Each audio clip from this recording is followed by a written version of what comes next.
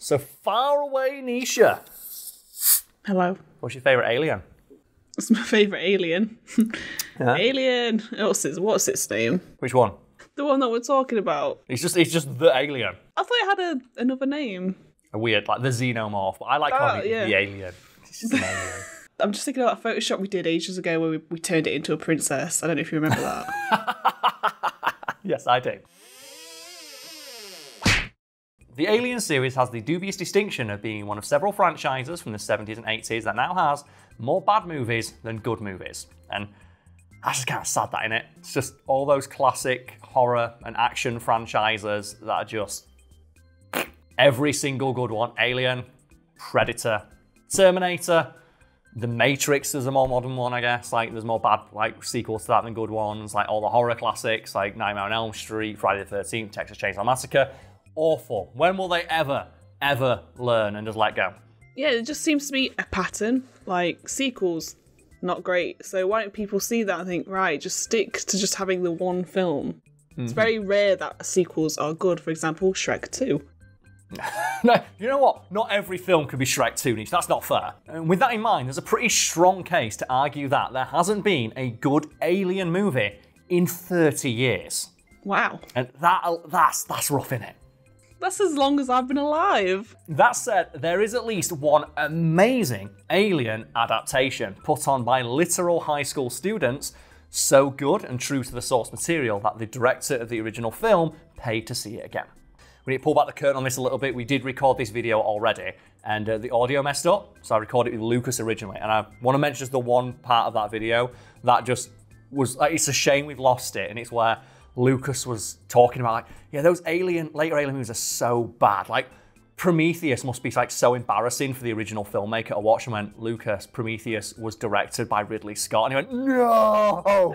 Oh no. And that's one of the things I find hilarious about Prometheus, that the Alien series, you had Aliens, both great movies. Then you had Alien 3, which sucks. Alien Resurrection, which is good as like a schlocky action movie, but it's a bad Alien film. And then nothing for a lot of years. And then Ridley Scott's like, I'm going to make Prometheus. I'm going to like, so it's 50-50 at that point. 50% good, 50% bad. Like, I'm going to make Prometheus. I'm going to put my thumb on the scale. So I have more good Alien movies than bad ones. And he made Prometheus. It's like, oh, fuck. Okay, I know. I'll make Alien Covenant. That'll do it. It's like, oh no, that's even worse. No. Just stop. The only good thing about Alien Covenant is the poster. And it's simply a picture of the alien. And the tagline is just run.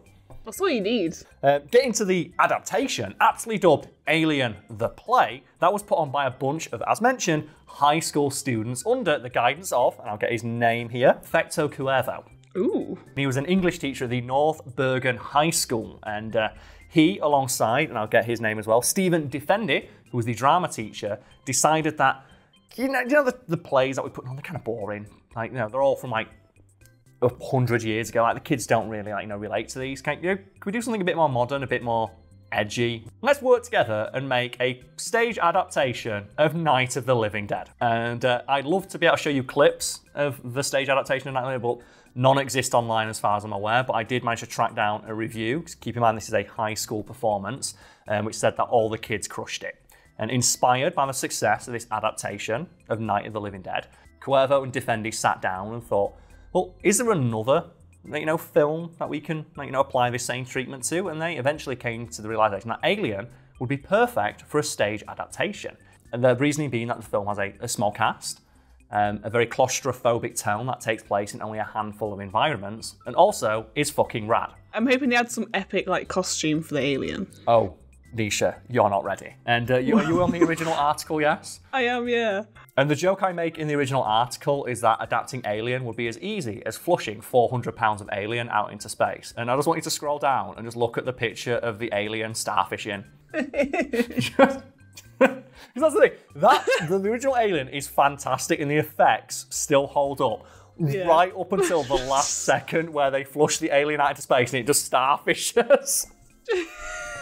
It's like the alien is so scary and threatening up until that exact moment.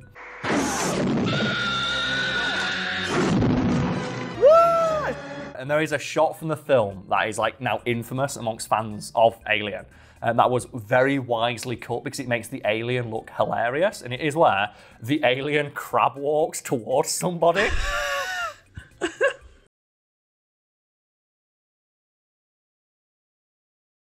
With horror films, it's so difficult to make monsters look scary. One, it looks like a person in a costume, or two, the CGI is not usually that great. Something similar happened with the making of Alien 3, and I just want you now, I'm going to try and see if I can get the same thing. Alien 3.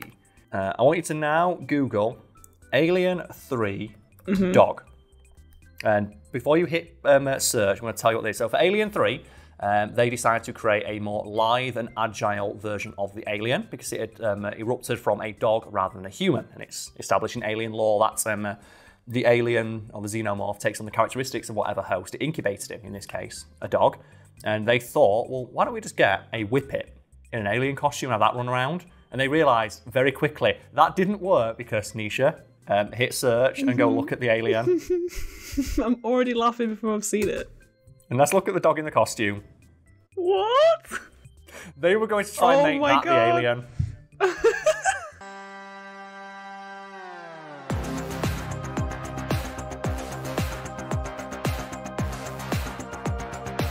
Bring it back to Alien the play. Perhaps the biggest hurdle to translating Alien to the stage was not the effects.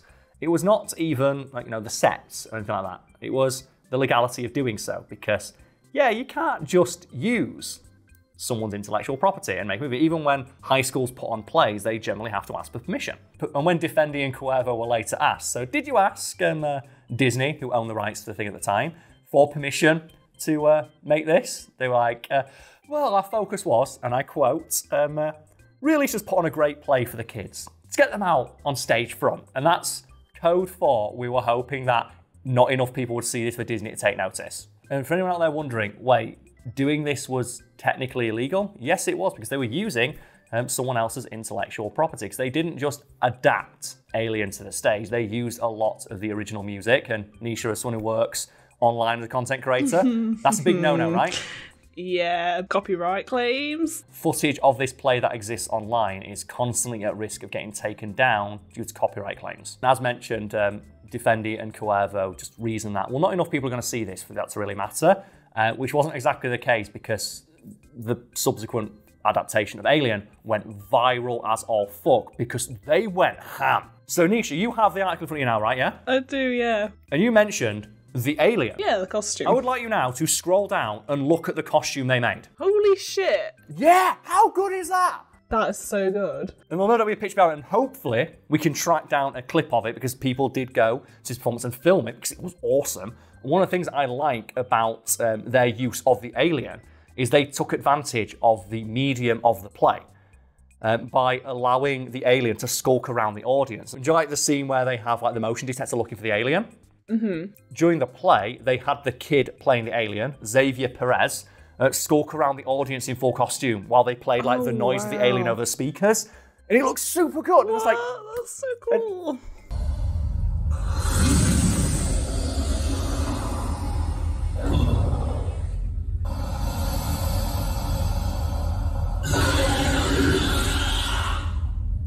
When I was researching and writing about this, I was kind of annoyed that the success of this did not inspire more places around the world to do stuff like this, because I would 100% be all in and going to see something like this. There are full recordings of this performance on YouTube and they're fantastic, and I invite people to go watch them if they're able to, because they're, as mentioned, they're constantly getting taken down or flagged for copyright infringement. But while I was watching it, I was thinking this would have been an amazing experience. This would have been like Rocky Horror Picture Show or something like that, where everyone in the audience has seen the film, and the enjoyment you're getting is knowing what's coming up and seeing how they realize it on screen. For example, the alien, thinking well, how are these kids, these literal children, going to realize the alien? And then they have the guy come out and it's fucking rad. Or the scene where it sneaks up on people. They have just a big cardboard set and the alien sneaks out from behind it and grabs somebody.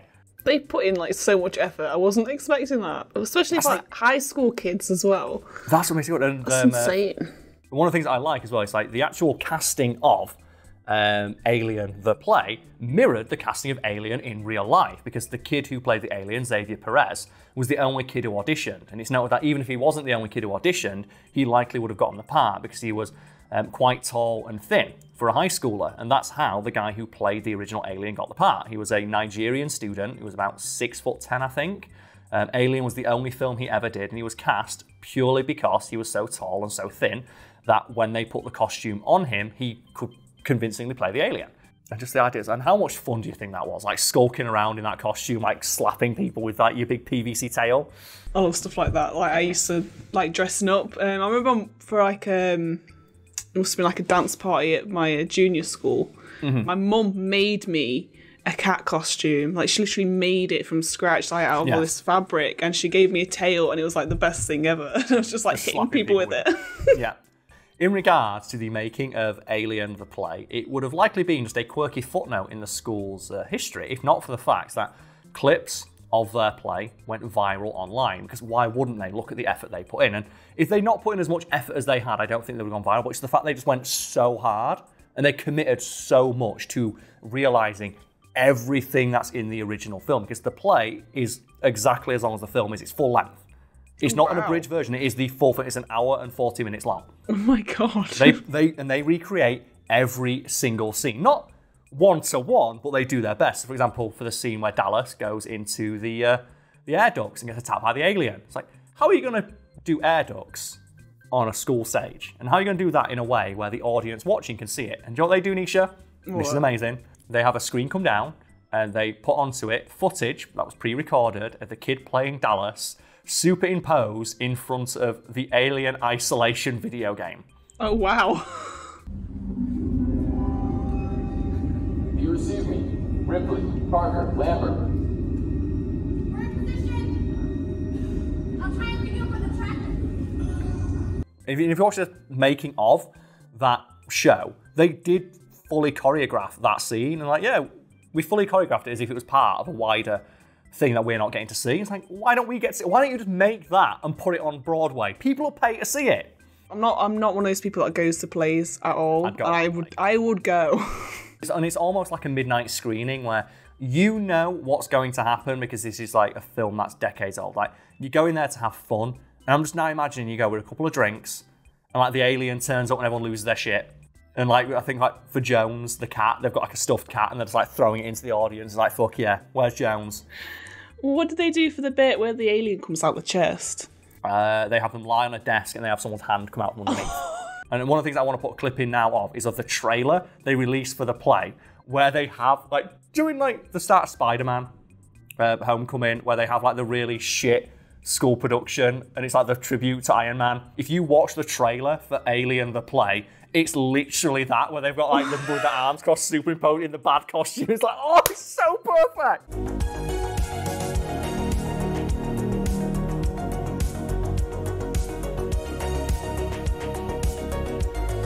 You might be wondering, folks, now, what did the original creator of Alien, Ridley Scott, think of this adaptation? Apparently, he fucking loved it. So much so, he wrote a letter to the school that included $5,000 to put on an encore performance, and also giving them permission to adapt Gladiator if they wanted to. And I hope just a few years down the line, we just get footage of like just some high school students wrestling a giant stuffed tiger, like dressed as Russell Crowe.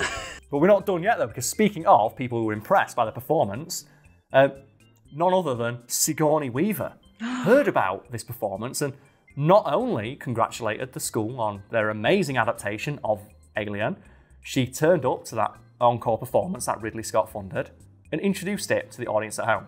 And in case you didn't think Sigourney Weaver was adorable enough, she also reached out to James Cameron and the guy who wrote the Alien script to show them the adaptation as well, and they both thought it was great too. Not bad for a high school performance put on for less money than it cost to build the original Alien skull.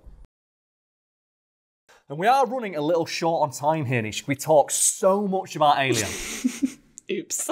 So I'd just like to quickly mention that today's video is sponsored by myself, by which I mean I've set up a merch store where you can buy things like the Big Wangers t-shirt. And I love wearing this t-shirt around the office. Is that the grey one? The grey one with Big Wangers on it, yes. This is one that my own mother has one of these shirts and she wears it all the time. So if you want to be as cool as my mum, you can check it out. The link's below to buy one of these. Hell yeah.